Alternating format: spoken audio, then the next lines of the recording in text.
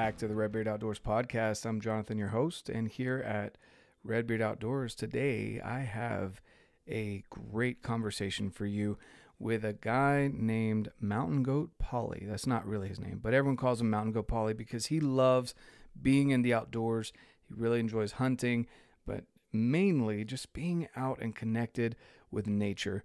And I ran into him through a couple of friends while we were out hunting, and he's just an awesome individual that just loves to help other people get outdoors, pursue their passions out there as well. So before we get into that conversation, guys, I just wanted to give a shout out to show sponsors and partners. Of course, Phorm and Phorm Outdoors, Alpen Fuel, Heather's Choice. This podcast is also brought to you by Kafaru, BlackOvis, Absolute Aid CBD chewables, and RedBeard oil and butter. So definitely go check out those companies. I'll leave the links down below, guys. I want to give back to you, and that's exactly why I do giveaways, and I work with the best companies because I want you to have the best gear and nutrition available for you while you're enjoying your outdoor endeavors, whatever they may be, or whether it be with fitness, at the gym. Definitely go check out these companies. Support the podcast that way, and go support these businesses as well. A lot of them are local or U.S. companies, smaller guys that are growing bigger.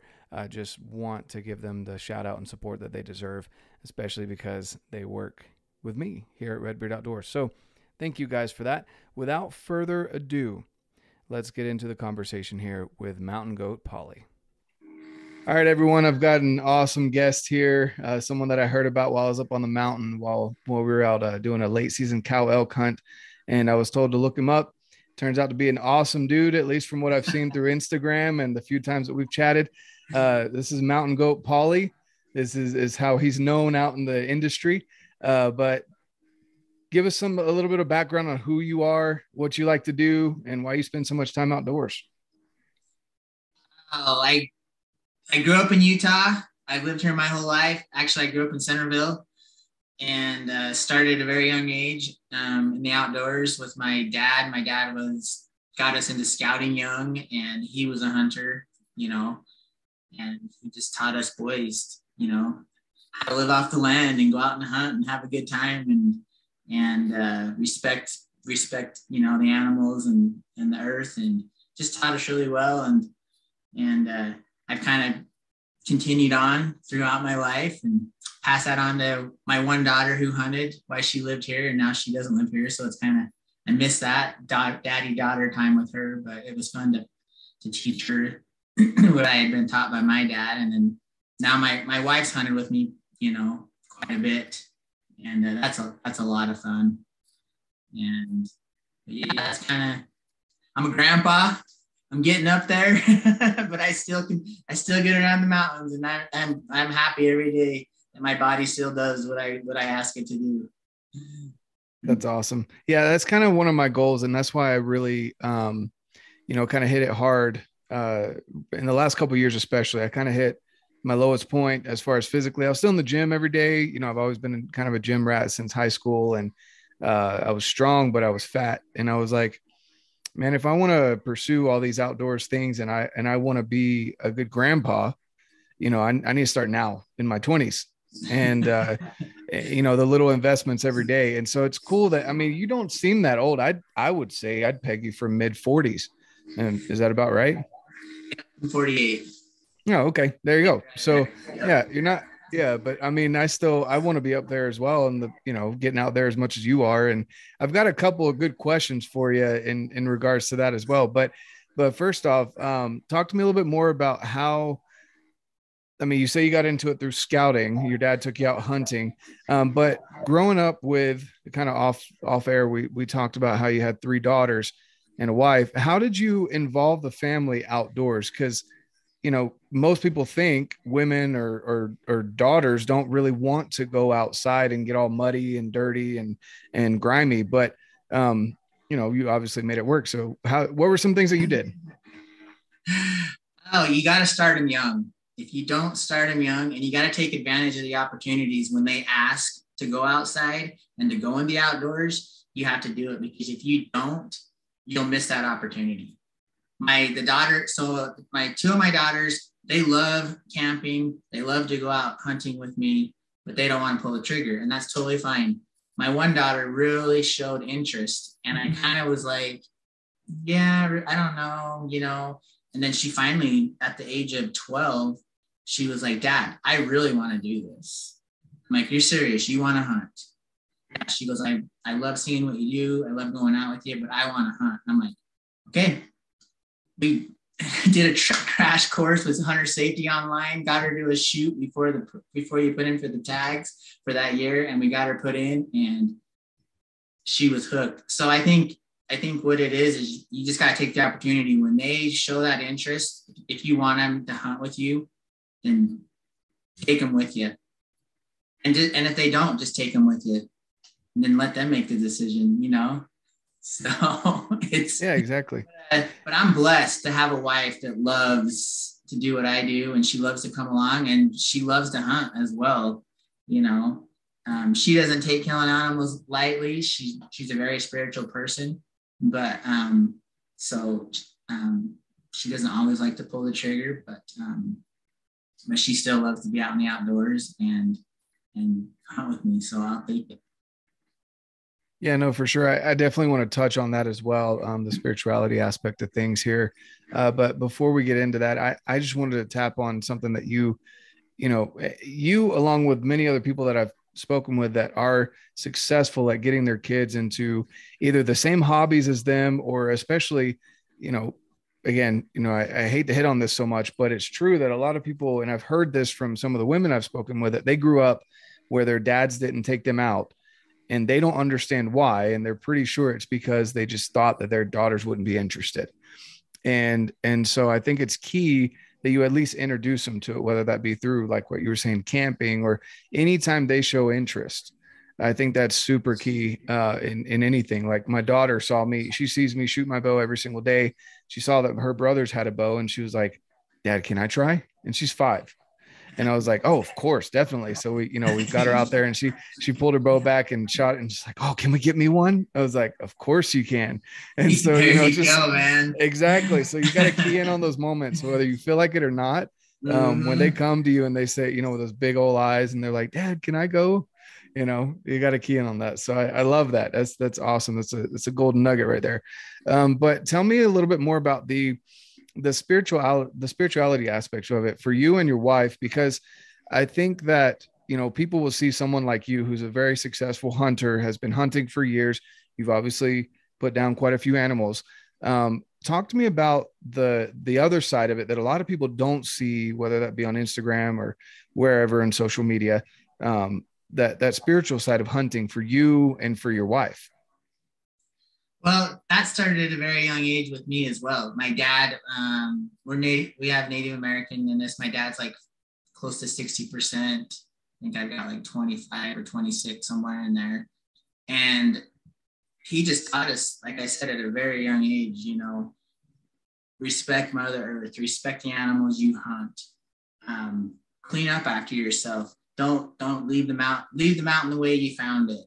And we were just taught at a young age to be that way. And just the connection with Mother Earth. It wasn't always about going out and killing as much as it was just going, enjoying nature and the outdoors, family, friends. And it's people. And I think more and more people are starting to show that on social media now, because it's okay. Because hunting to me is a very spiritual thing. I mean, it's probably the closest thing that the connection with the animal, the earth, God, or whoever you feel like your creator is, if you believe that, that's where I feel closest. And my wife's the same way. We just love being out there in the outdoors together, sharing those moments together.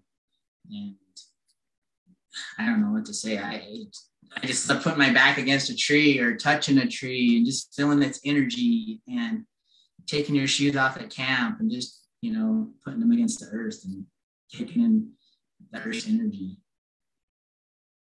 No, I understand that 100%. It's for me almost hard to not have time up in the mountains, like during winter, especially. when you're so bundled up, even when you are up there, it can still be hard to connect because you're not soaking up as many sun rays because you're so bundled up. And I do everything I can to make sure we get outside year round. But there's something about spring, like this time of year right now, even though we get the random, snowstorms in April, Utah. So Yes. We need it though so bad.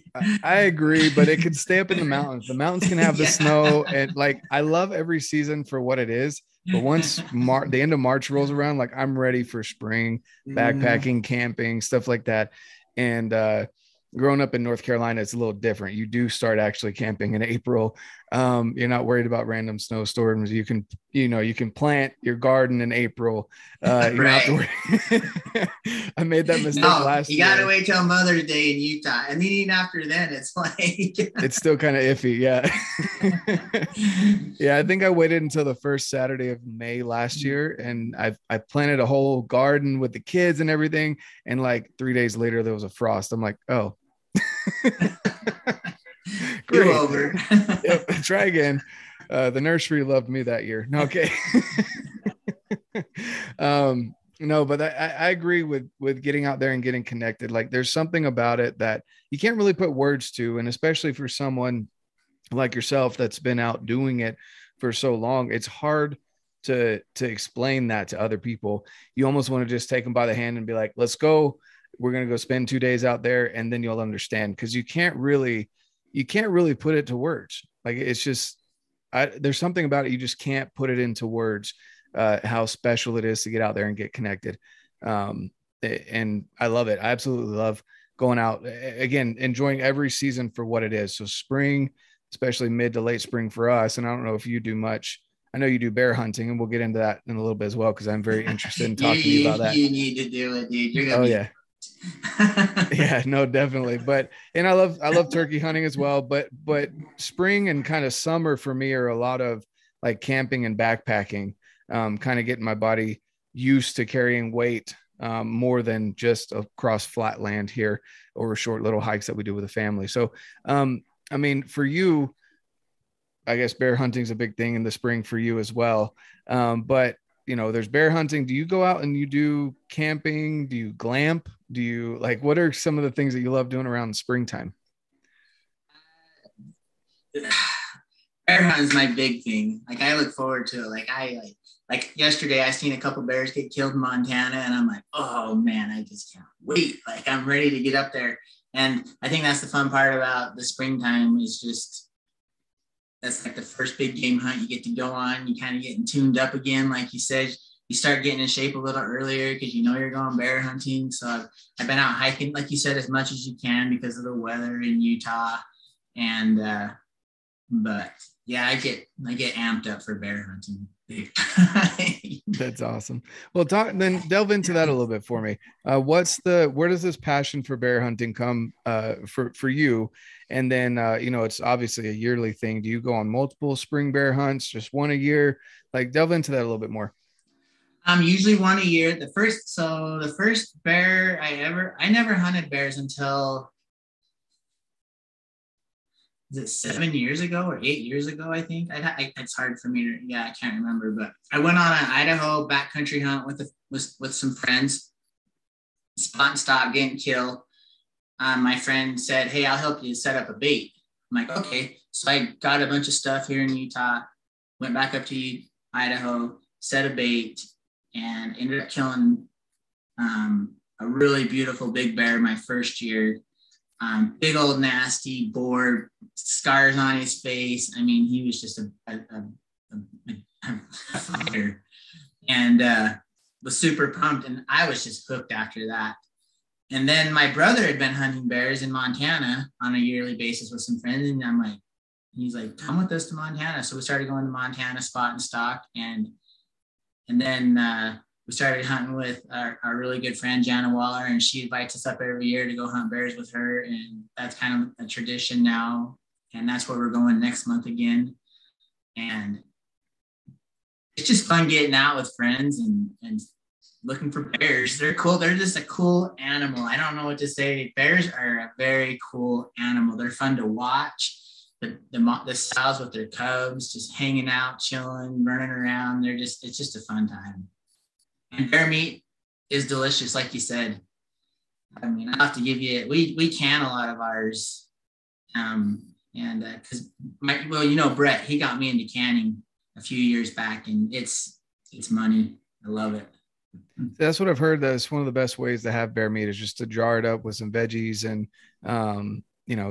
you put it through the pressure cooker. So it's basically, it's cooked all the way through, but it's not dry. Right.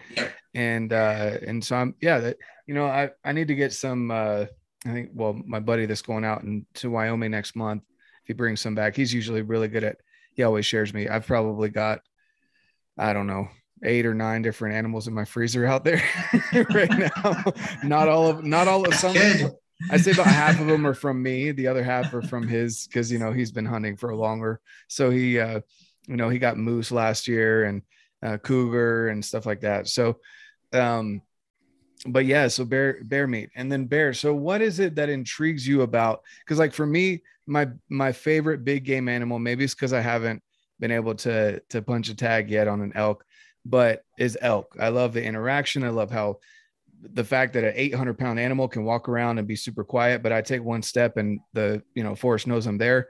Like I love, they're just majestic to me. Even more so than like, I like mule deer. They're fun, but I just love that interaction. I love listening to them, watching them. What is it about bears that just kind of just get you going and get you super excited that you want to go every year? Well, I'll touch on elk is definitely my number one animal as well.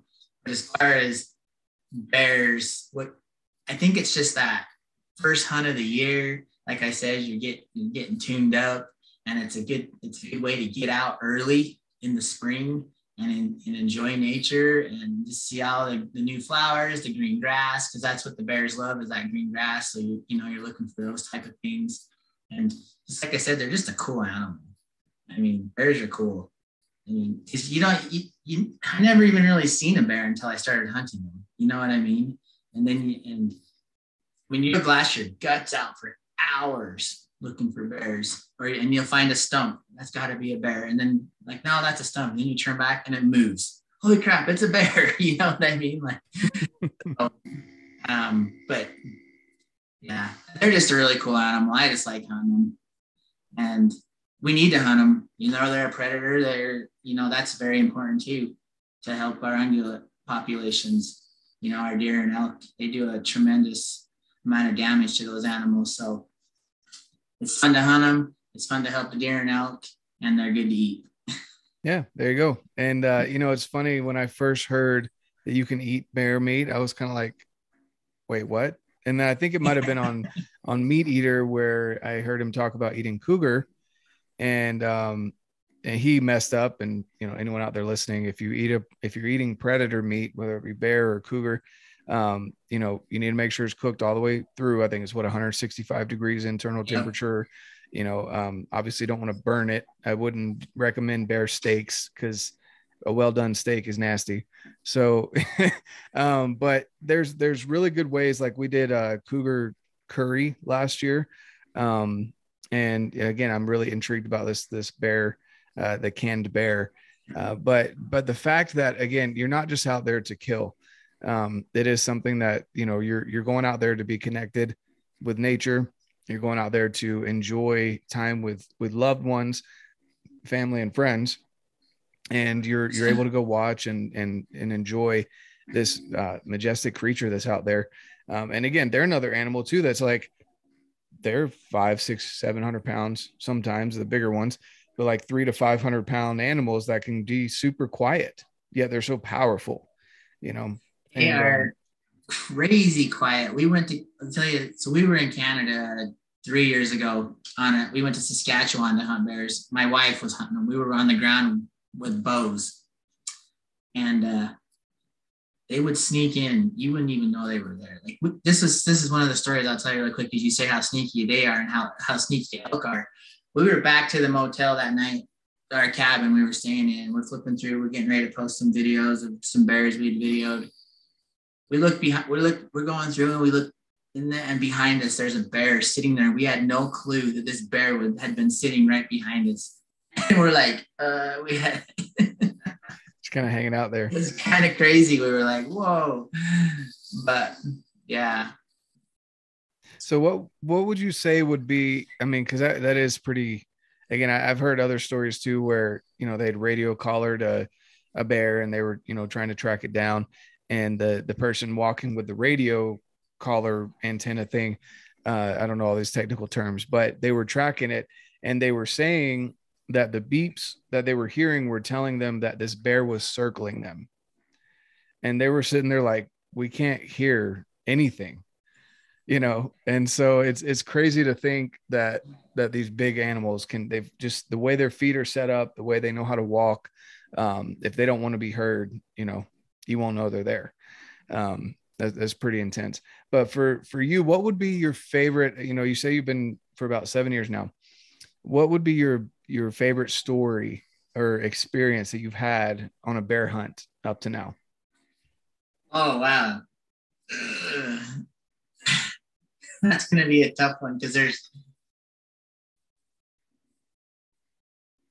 got to say, with my wife was probably the coolest. We were hunting them on the ground and just giant black bears. And the one she ended up killing, he came in, we were hunting on baits. He came in and he was super smart. He hid behind the bait and would come out and would give her a shot and lights fading. And I'm like, we got to make him nervous. You got to get up and move and see if he'll come out and look at you. And, he came out and looked at her at 12 yards and postured at her.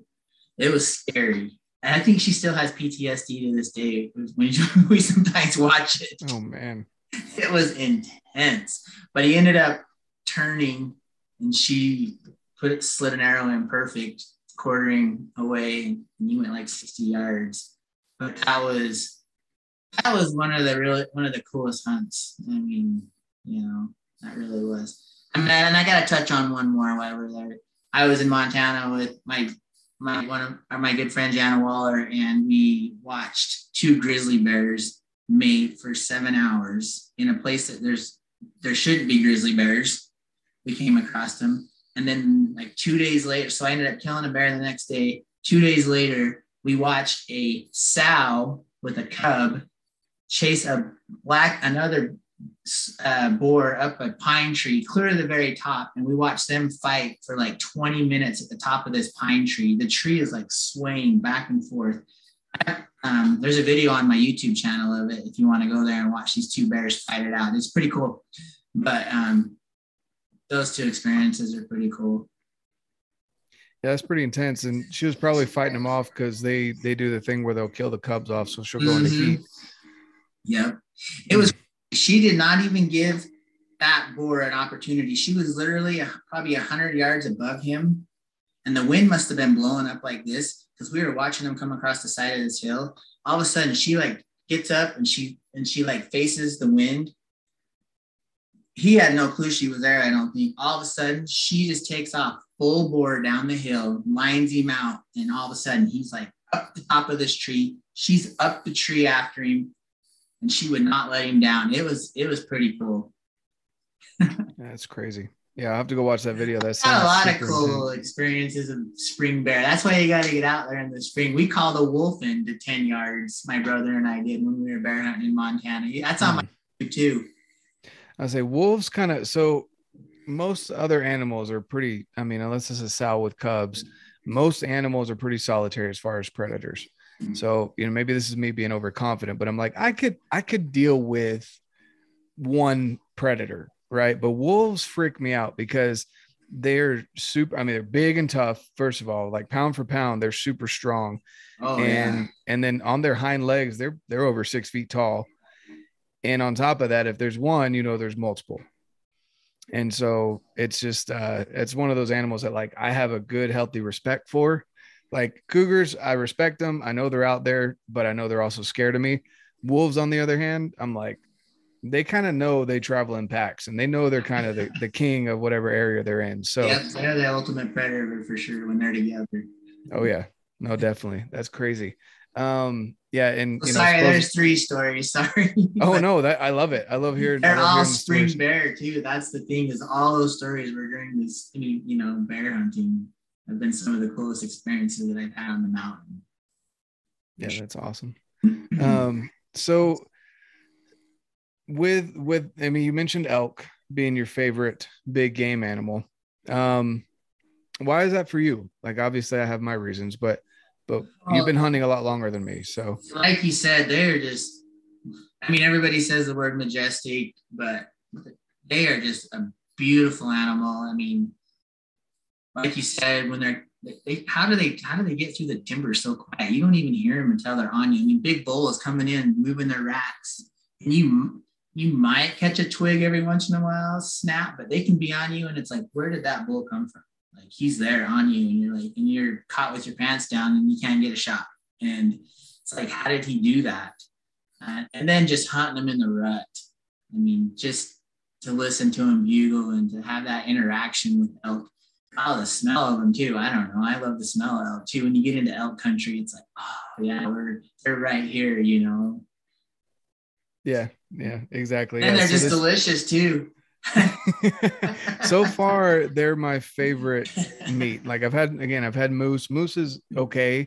It's good. But the elk meat is just, I mean, that's by far my favorite. I feel like it's super versatile. It's just like a lean steak. Oh yeah. It's just so good. But I agree with you on that too. They're very, very subtle. And I don't know how, like, whenever I tell people, at work, they're like, hey, we're going to go for a week. I'm like, yeah, I'm chasing these 600-700 pound animals with swords on their heads for fun with a bow. Yeah, that's what I do. They're just laughing at me. They're like, what are you talking about? But yeah, it's a lot of fun, and I'm super excited for this year already. At the end of last season, I was already ready for this season. Right. And it's crazy because I'd heard 1 or 2 bugles. I'd gotten some to bugle back to me, but they're kind of they had been pressured this year, and just like any other year, and so they were pretty quiet for the most part. But the very last day, I want to say it was either the 21st or the 22nd of this last season, because Utah finally got smart and extended it another week. Which was nice, yes. Right. Yeah, exactly. And I'm glad that carried on over into this week or this year as well. But the very last day, we got into this. A buddy of mine and his hunting partner they were not too far away from us, a couple miles from us. And he told me, he was like, hey, we got into this bowl that had multiple bulls in it, and we're going to hit it in the morning. And this was the last day of the hunt. And I was like, great, I'm going to, I'll tag along. And so we get in there, and it was before light, and man, there were 4 bulls going off. And I had never, other than on YouTube, right, which I take that with a grain of salt, because I'm like, who knows where these guys are actually hunting. It was the most amazing thing to hear. And then they all had like different voices, and like being able to compare the one that we called Squeaker, because he had like, he sounded squeaky. And then the other one that just, the only thing he did was raspy, deep. Like, you could tell he was almost like the boss of that little draw. And then, there was, it was just awesome to just sit back and listen to the bugles, and to actually hear and be able to distinguish the different bulls that were going off and how they communicated with each other. I thought that was awesome. It just, I'm ready to do it. Getting me fired up. I don't know. And I just love when I walk up on a bull. I just love putting my hand on them. They're just, I don't know. I just have that connection with elk, and, yeah. And breaking them down. I love the whole process of elk hunting. That's awesome. So, and then, you got into, maybe delve into a little bit as far as like gear testing and reviewing. Did that just kind of come naturally to you because you were already outside, you were already using this stuff? You just kind of would send feedback or whatever to these companies, and you start working with people? Or what gets you going about, you just got a new rifle for bear season, stuff like that? Like, you're obviously a gear nerd like me. What keeps you going there? So I'm really selective on the gear that I use and what I'll promote. I don't want to be the guy that's like, somebody sent me stuff for free and it's like, oh, this is the best thing on the planet type of thing. I'll try it out. If I like it, I'll give you my honest opinion. It doesn't mean it's going to go on my social media though. I work with companies that I 100% believe in their product.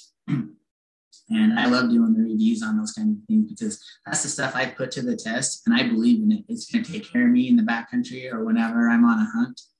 And yeah, and I love good gear. I only want to rock the best. Exactly. And I'm lucky to work with some really good companies. Yeah, exactly. Yeah. And I mean, I've noticed that you've got some really good companies that work with you and they seem to listen to your feedback and obviously other customers' feedbacks as well. But I do like the fact that, it is important to constantly be, going after the gear that's going to I like how you said, take care of you in the backcountry. Maybe hit on that a little bit. Have you had bad experiences before? Kind of sound like you have. Yeah, I've had bad experiences with boots, packs, like a backpack breaks, because it wasn't, you got too much weight and you couldn't handle it, or the boots leak and you're wet. Like my brother and I sometimes will talk, it's like, how did we survive when we used to go hunting with dad? Because all we'd wear is like BDUs. I don't even remember what kind of shoes I would wear. Honestly, we'd be hunting in snow. Maybe because we were kids and we're just tough and we just never complain. Or your brain blocked it out because it was so traumatic. Okay. But I just love the comforts of being warm, comfortable feet, dry, a comfortable pack. So when I get to camp, my back's not sore, or I'm backing out an animal and I'm not like sagged down. It fits good. So yeah, you learn and you use what works for you. I'm not saying just the products that I use are the best out there for everybody, because they're not. Everybody's feet's different, everybody's back's different, as far as boots and packs. But socks are my favorite. I don't have a brand that I use, but I'm always searching for a different sock. I'm always at REI, or I'm always at Cabela's. I always pack extra socks. That's my thing. I love to have fresh socks, sometimes twice a day. That's awesome. That's awesome. No, I love it. So, I mean, I was going to ask you actually your top 3 pieces of gear. So socks are your favorite. To talk to me a little bit more about that. What makes the perfect sock in your opinion? I like a good thin sock that it doesn't stretch out. So I always kind of like buy my socks in a smaller size just so they stay nice and tight on my foot, so I don't get that loose bunch up in my boot. And I like a really thin sock. So I kind of get my boots to where I don't ever wear super thick socks, just because I think because my feet sweat, maybe that's why. And so yeah. So okay, so a good thin sock. Have you what's the one that you're current, and I want to talk about this because I really enjoy gear. I'm actually kind of looking at like different. I know you're gonna ask me. My favorite sock, they discontinued it, dude. Oh no. It was a Cabela's sock. I love Really? Yeah, and they don't make them anymore. Last year they quit making them. So I'm using all the ones I have right now. I'm gonna wear them out, but I did find some socks at REI last year. All right, we're going to do a brief break on that sock discussion. It turned into something that was pretty awesome, actually, learning about gear and socks and being gear nerds. But just wanted to shout out the RedBeard's Fit crew, the people in there. Thank you so much for joining. I'd love to see you over there as well. RedBeard's Fit crew is all about just bettering your life. You don't have to be extremely fit. You don't have to have a red beard. Just come join us over there. You'll meet some people in your area. Maybe you can get out and enjoy hiking with them, whether it be as a family or just meeting new friends. Everyone is looking for bigger groups of friends to get out, or maybe even just one friend to be able to get out and enjoy the outdoors. So go check out RedBeard's Fit crew. Again, links down below. And of course, the First Phorm Outdoors page as well on Facebook.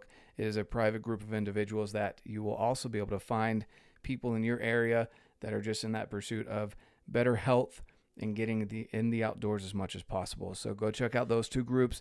Links are down below, guys. And now back to our awesome gear discussion about socks. That I really like, and I couldn't tell you what the name of them is. So, I mean, is it like a merino that you prefer, or a synthetic? I think the Cabela's ones are merino. They're merino synthetic blend. And they're not a heavy duty sock. You're saying more of a thin sock. Yeah.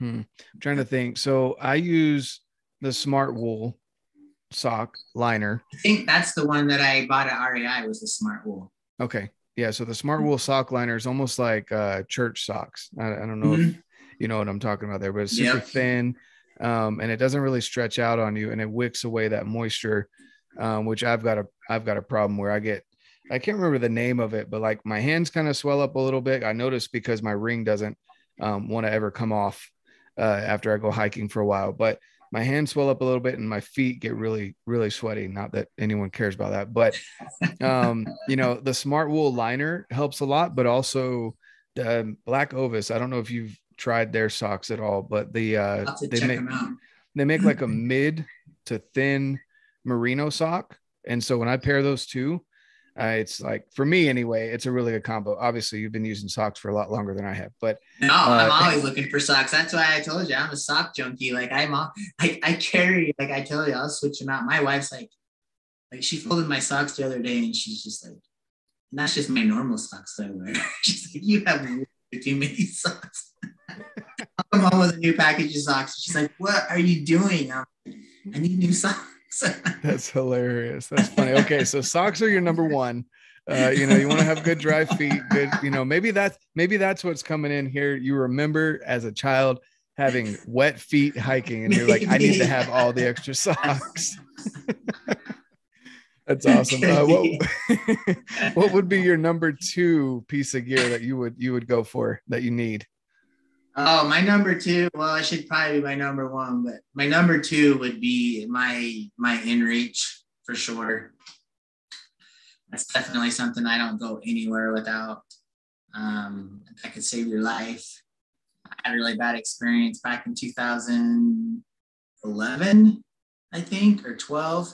I broke my leg and ankle on the mountain hunting deer, and luckily I wasn't by myself. My brother and my dad and my daughter were there, so my brother was able to hike it took him about an hour to get service.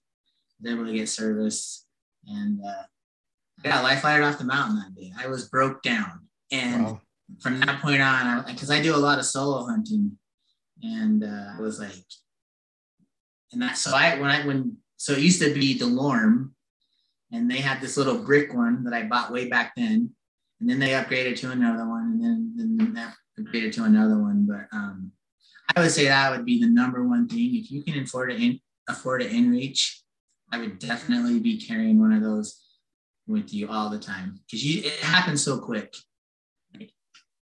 I was on the ground, broken ankle, my ankle was turned the other way, and it was just like, if I was by myself, I mean, I probably could have drugged myself. Maybe. I don't know. You just don't know. So, yeah. Well, so tell me that. I mean, that sounds like a pretty interesting and crazy story. You said this was back in 2010? 20, I think 11.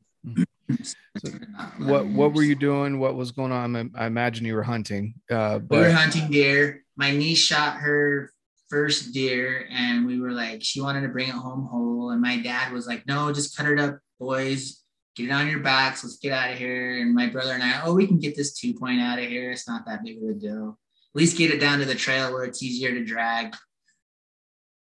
I was kind of being reckless, coming across the side of a hill, pulling with all my weight, and I had my pack, my rifle on, and I was pulling this deer. We were taking turns, and which I never dragged deer, because we always debone them and quarter them, or one way or the other. And I just remember I think I caught my foot on a rock, and it tripped me up, and we were on a kind of a steep angle, and when I planted with my left foot, must have just been the perfect angle, and and I felt it go, and I looked up at my brother and I go, I think I just broke my leg.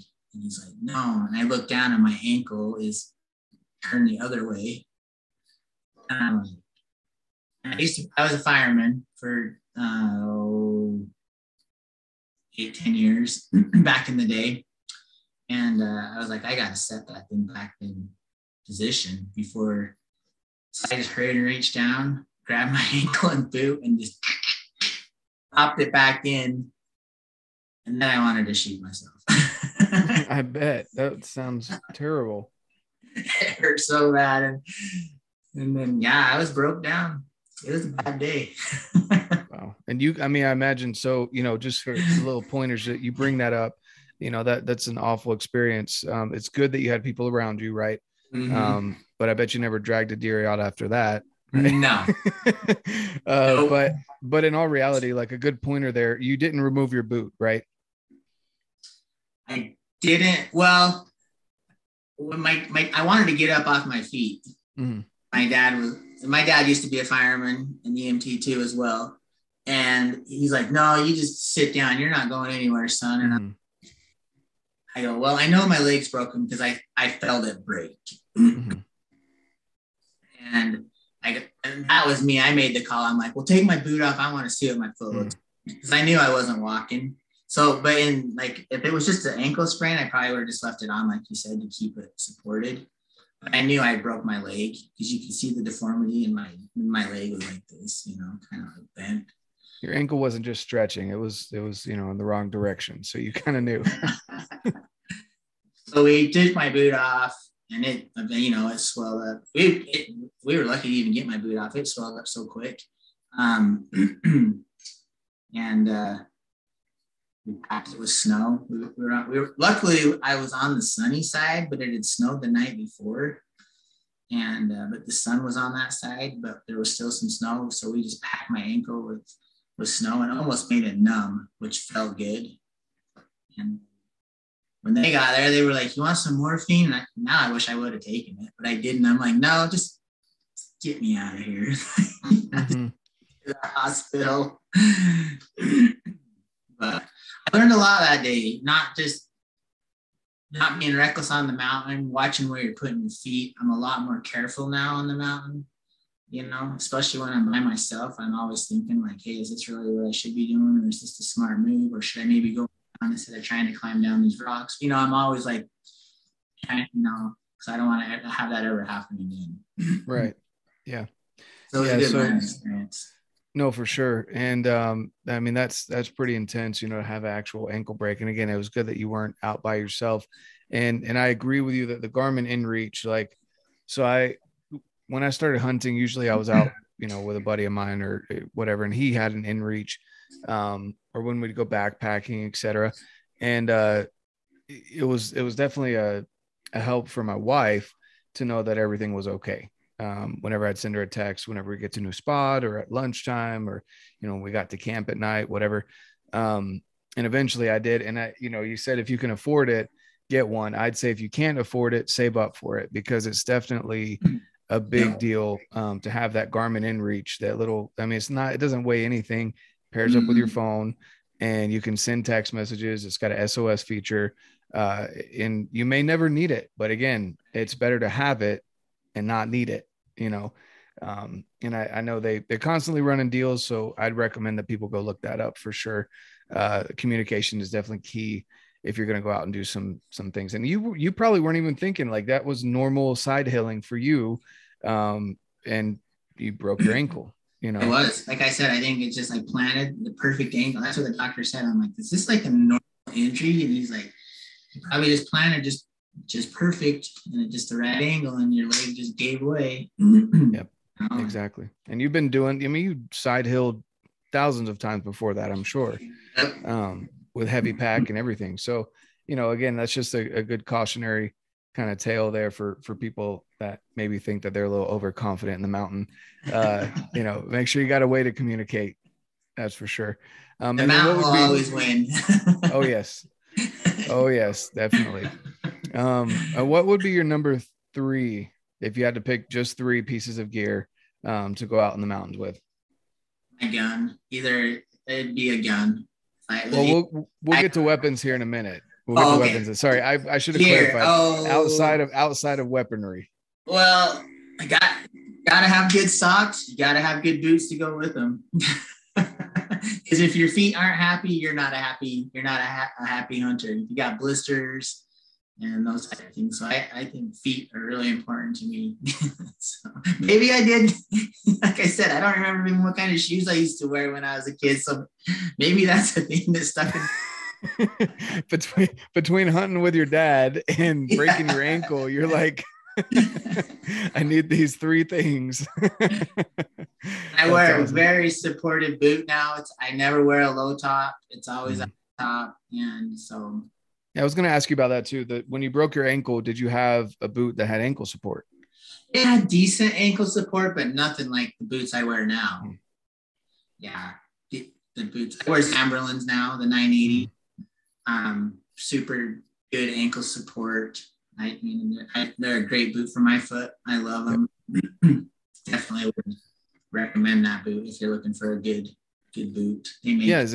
Zamberlins are definitely good. I don't have narrow feet, so I tried them and I couldn't quite squeeze into them. Most boots were kind of too narrow. Even the wide were a little too narrow because, again, my feet, and most people do, you get a little bit of swelling when you're hiking for miles and miles in the mountains. But definitely Zamberlin's a good way to go if you've got that foot that can, most people have. I've just got a hobbit foot that's just super wide. So, that's just my luck. That's kind of how things go for me. And they always have. Everyone's cool, growing up wearing Nikes and everything. And I'm like, I can't even fit in. How do you guys fit your feet into those things? You wear sandals everywhere. Yeah, exactly. Right. Yeah. But that's cool, man. So I agree. It's definitely important to have good footwear, good socks, but definitely, ankle support. I know there's been multiple times where I personally wear Crispies because they've got a wider toe box. And, there were multiple times where I was walking over deadfall or whatever, and we had our camps on our backs. And I would have rolled or broken an ankle multiple times if I didn't have that good ankle support that's built into those boots. And it's definitely key to have a good ankle support when you're out. Because again, you just get fatigued after a long day of carrying stuff around, or you just plant in the wrong spot. And if you don't have the ankle support, it can be no fun real quick. Real quick. Yeah. Walking sticks too. I would add that to their. People might be like, you're a sissy, why do you use walking sticks? No, they can save you from falling down the mountain. They help you climb up hills. They're a great tool. I agree. There's times to be tough, man. And then there's other times where you need to have good 4-wheel drive, That's right. And those walking sticks are definitely good 4-wheel drive. Yes, they are. Yeah, no, I agree. And it's funny because, there's I'm sure you know about Peaks, that they named their walking sticks the sissy sticks. And I always laughed at that because I'm like, yeah, because people always say you're a sissy if you have walking sticks. Yeah. Might as well ride that train. They're great when you have a heavy pack on or exactly side hill. Yeah. Dragging a deer. Okay. That's awesome. Okay. So now let's get into some other fun things here. So what's your rifle of choice if you only had one rifle for all the game that you hunt? Yeah, 300 Ultra Mag. Yeah. Really? Yeah. Yeah, that's my favorite for sure. Yeah. Big bullet, shoots fast, hits hard, it puts them down quick. That's awesome. I was in a long ways. So I don't know much about Ultra Mag. And maybe I'll talk to you about that a little bit, but I was in a Walmart where there were these two old guys, they probably wore their version of camo is probably a plaid shirt and jeans. And, back in the day, that's what everyone used to wear. Right. And they probably killed more deer than any of us. So, probably. No, but they were sitting there talking and I guess, they'd come into Walmart together. They were back at the gun counter and the guy was like, hey, what ammo are you looking for? He was like, oh, 300 Win Mag. And his buddy looks back all offended. And he's like, do you like to have a shoulder? And I just laughed so hard because these 70-year-old men were over here arguing about, recoil on a rifle. But so what's the Ultra Mag? The ballistic similar to a Win Mag? It's like a bigger version of the Win Mag. Okay. It's not belted case like the Win Mag is. It's just a bigger case, holds more powder, can shoot a bigger bullet. Okay, cool. I like the Win Mag. I have two 300 Win Mags that I love, but I mean, but that Ultra Mag, if I'm going on a big hunt where I'm, where I really want to get out, touch something, or I don't know, it shoots. So I'm actually getting a new barrel on it right now. So I shot the other barrel out because I love to shoot it so much. You're getting a shoulder replacement too? Well, I got a muzzle brake, so it's not too bad at all. But not for you, but the people beside you. Yeah, blow you off the rock. Right. Great caliber though. I mean, we shoot a 230 grain bullet out of it. Wow. Shooting over 3,000 feet per second. So yeah, that'll knock something down. Yeah. That's crazy. And then you mentioned bows as well. And that's kind of something that the last 2 years, I've gone full on into bows. So, do you still do a lot of bow hunting, or are you mainly rifle at this point?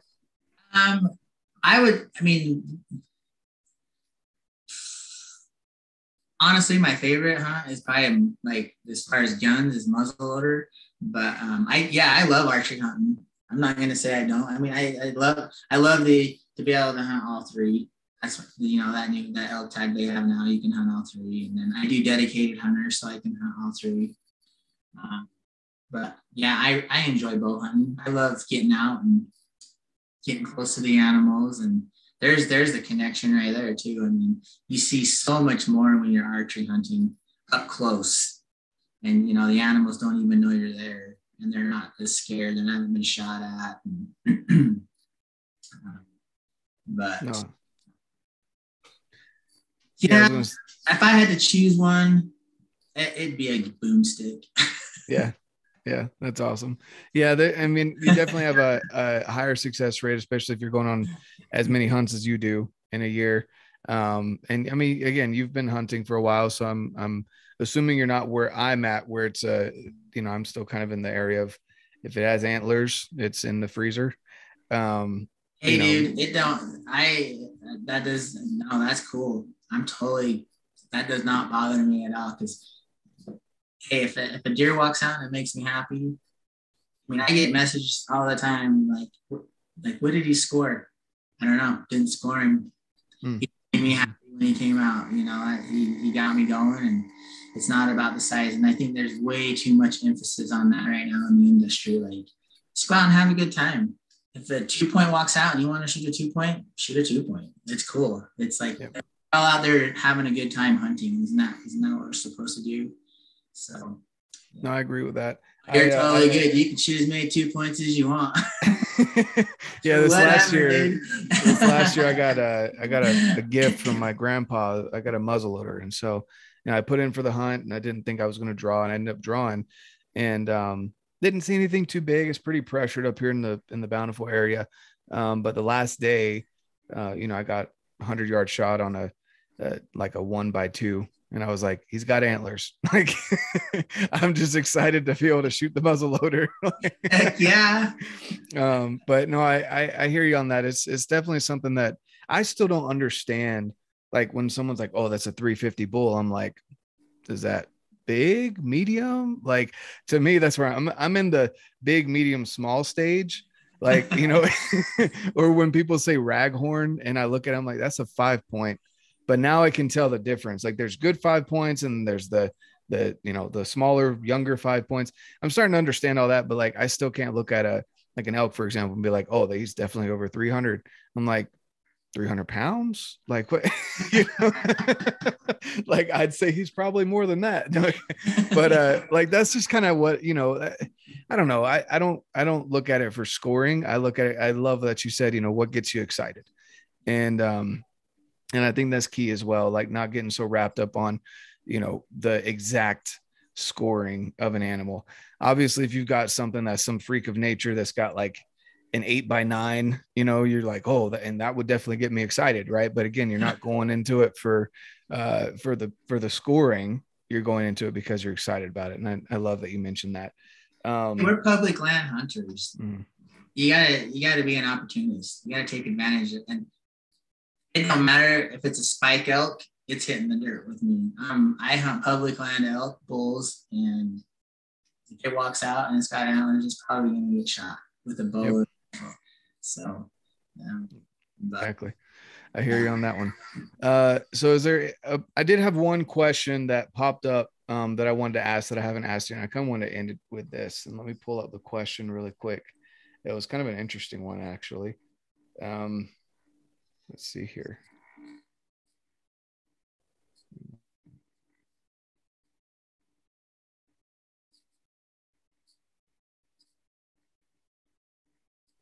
Okay, so this was the question I wanted to end on.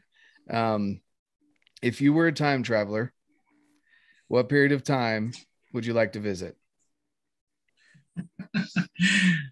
Wow, if I was a time traveler, I would definitely go back. Let's see, where would I go? I would go back to Viking time. Yep. I would love to be like, and I think I have some Viking heritage in me. I have to go back and look. If I remember right, though, I think I do have some Viking heritage. Some, my ancestors go back to kind of some on my mom's side, I think. But yeah, I'd love to go back in that time. I think it'd be just cool to be a fight with swords and. That's awesome. Yeah.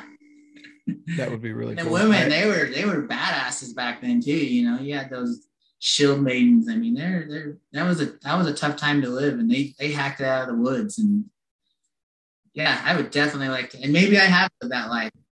I don't know. Yeah. Or twice. Yeah, that's awesome. I love that. That's really cool. And they have to have had some sort of sense of humor to have the consciousness to name Iceland and Greenland, for what they are. Being the opposites. They're probably like, we got them now. That's cool. That's awesome, man. Well, it's really been a pleasure having you on. It's good chatting with you and catching up. And I love hearing your passion about being in the outdoors. And I love that you're a gear nerd as much as I am. And maybe I need to go delve into socks a little bit more after this conversation. People are going to be like, socks? Hey, I'm a sock guy. I don't know what it is. I love good camo. I love great packs, but I like socks. I think we figured out why. I really. Yeah. You got to blame your dad and breaking your ankle. Yeah, I got to figure this out somehow. I got to.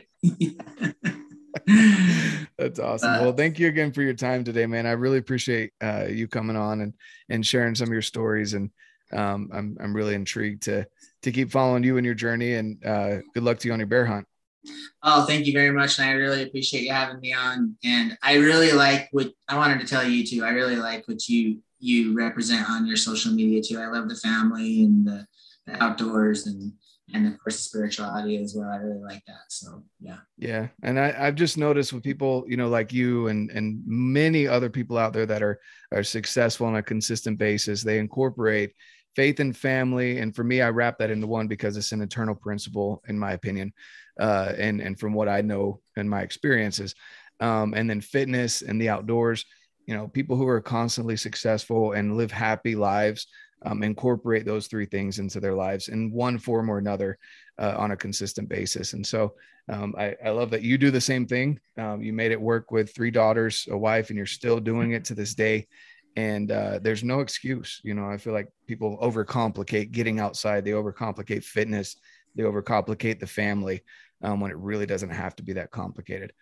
But thank you. I appreciate that. I didn't pay him to say that, guys. So if people want to find you, where's the best way for them to find you? Instagram, Mountain Goat Pauly. We have a social media page on Facebook. It's called MGP Outdoors. We post a lot of spirituality stuff, hunting stuff on that as well. And then our YouTube channel, Mountain Goat Pauly. No, we actually rebranded it. That used to be Mountain Goat Pauly. We rebranded everything to MGP Outdoors. So it's MGP Outdoors on YouTube. And then we have a website too, it's MGP Outdoors. So. Awesome. Cool. Well, I'll leave those links down below. And again, thank you for being on. And as you guys will know, And as I always say, get out, live your life, and love it. All right. Well, I hope you enjoyed that conversation as much as I did. Us gear nerds over here nerding out about everything from socks to other equipment. And definitely go check out Mountain Goat Pauly. I'll leave his links down below. And just enjoy getting outside as much as he does. He loves connecting with nature.